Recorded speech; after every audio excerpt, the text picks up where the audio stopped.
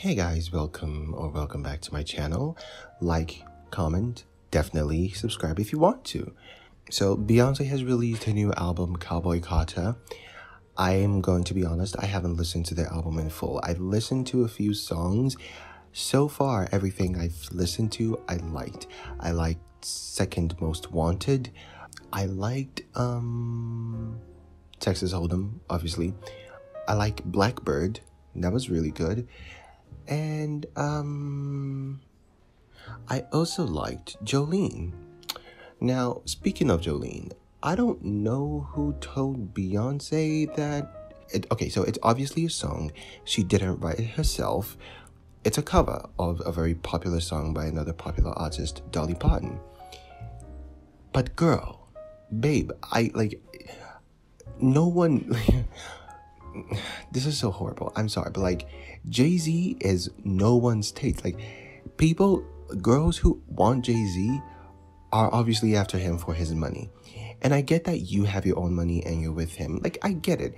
People are very difficult to understand, and we like what we like. We adore, we love who we love. We can't choose. Oh, I mean, we can't, but sometimes you just fall in love with someone and you can't do anything about it. But I'm so tired of this narrative. But every time I hear or get a whiff of Beyonce saying something equivalent to people wanting to go after her man, it's babe, no one wants your man except for his money. And it was so funny. It was so funny seeing people drag her to absolute filth on this matter, including Azealia Banks. I don't like Azealia Banks. I think she has a lot of terrible takes, but what she said was actually quite funny. Nobody wants your man, Beyonce.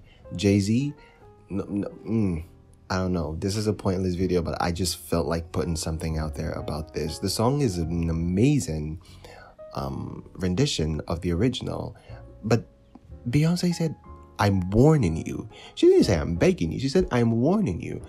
What are you gonna do, Beyonce? What are you gonna do? As a matter of fact, you should be looking to divorce his ass, because the shit that's coming out about him, and after all this Diddy stuff has come out, I don't know. I would be looking to distance myself from Sean Carter if I were you, because this does not look good for your legacy. Big talk from someone who has defended Nicki and her husband.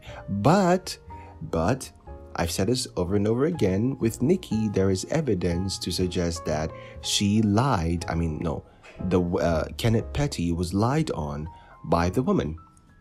A lot of people don't believe this. That's fine. But yeah, babe, no one was your husband. No one was your man. If they want him for his money. Anyway, let me know what you think about this. Thanks for sticking around. Bye, bye, bye.